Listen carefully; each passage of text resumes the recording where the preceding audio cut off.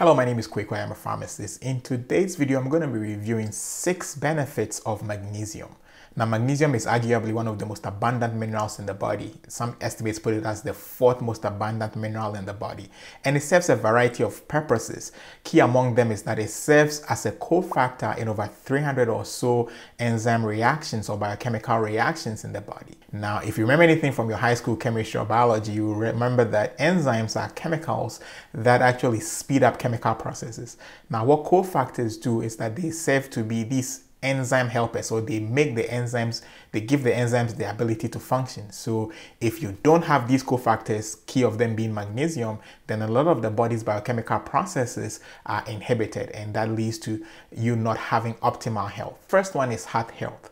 Now, magnesium has been associated with reducing blood pressure and improving overall cardiovascular health. Now, elevated blood pressure is arguably one of the most significant risk factors in developing cardiac disease. So anything that helps to minimize or bring down your blood pressure is definitely a welcome idea. Now, although studies show that magnesium's ability to reduce blood pressure is relatively modest, in the grand scheme of things or in the big picture, any value or any amount that you can reduce your blood pressure by significantly decreases your risk for cardiac disease down the line. So it's definitely a welcome idea in the grand scheme of things. So there was one particular study called the atherosclerosis risk in community study, where they observed over 14,000 participants, both white and African Americans, and male and female aged between 45 and 64. They followed them over several years. And what they noticed was that people that had the highest amount of serum concentration of magnesium, that they put at 0.88 millimoles per liter, had a 38% lower risk of developing sudden cardiac death relative to the people that had the lowest concentrations of magnesium in their serum, which was 0.75 millimoles per liter. Magnesium's ability to reduce blood pressure is significant enough for the FDA in 2022 to issue a qualified health claim for magnesium containing foods and some natural supplements to use the statement, consuming diets with adequate magnesium may reduce the risk of blood pressure or hypertension. The only caveat is that such foods and supplements must contain at least 84 milligrams of magnesium per serving and not more than 350 milligrams per serving. Number 2, type 2 diabetes. Now, diets high in magnesium has been associated with a significantly lower risk in type 2 diabetes, most probably because magnesium plays a significant role in glucose or sugar metabolism. Inadequate magnesium levels, a condition called hypomagnesemia, has been associated with an increase in the risk for insulin resistance,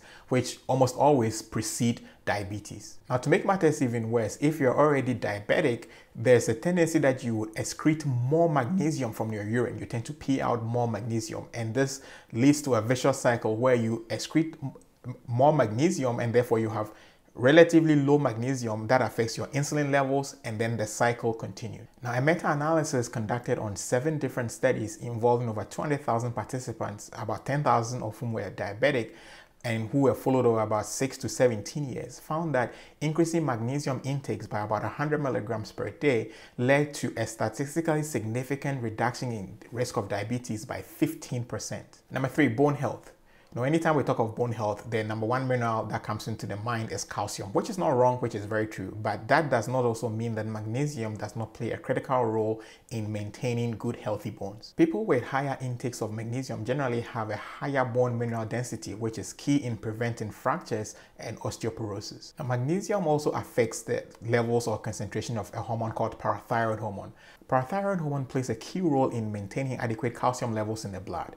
Magnesium also helps to regulate the amount of active form of vitamin D in the blood, and all these are crucial for optimum bone health. Now, there are studies to show that increasing magnesium intakes, either from food or from supplements, leads to a reduction in the risk of postmenopausal women developing fractures or osteoporosis. In other words, it increases their bone density such that their risk for fractures is minimized. Number 4, migraines and headaches. Magnesium deficiency has been associated with certain factors that promote migraines and headaches, such as the release of certain neurotransmitters in the brain, as well as the constricting or tightening of blood vessels. People who experience migraine headaches generally have lower levels of serum and tissue magnesium than people who do not experience these headaches. The American Academy of Neurology and the American Headache Society acknowledges that magnesium may be beneficial in reducing or preventing migraines, but they do caution though, because they say that the amounts of magnesium that are usually helpful in treating headaches and migraines usually tends to be on the upper limit, usually around 500 and 600 milligrams per day.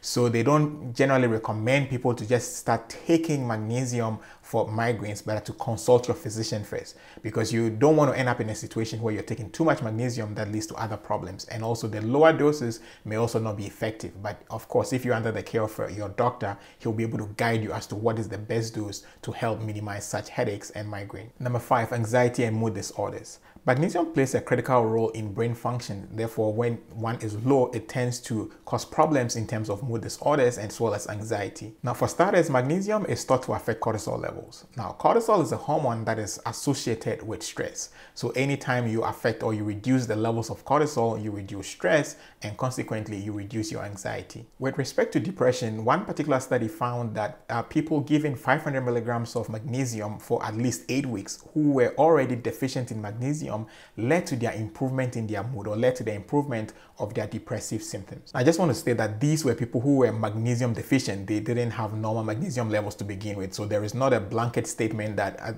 magnesium is a treatment or a cure for depression. Number 6, sleep. Magnesium is thought to help with sleep disorders because it plays a critical role in some of the neurotransmitters that are involved in sleep. For one typical example is one called gamma-aminobutyric acid, or GABA for short. Now, admittedly, the evidence that supports magnesium's use in sleep disorders is quite thin because a lot of these studies have been relatively small, but several key facts still remain. That, number 1, magnesium makes it easier to fall asleep, it improves sleep quality, and it reduces the symptoms of restless leg syndrome, which can interfere with a good night's sleep for most people. So there you go, high-level overview of magnesium and its benefits. On your screen now are other videos that I did on magnesium. I hope you enjoyed them as well. Take care, stay blessed, catch you on the next video.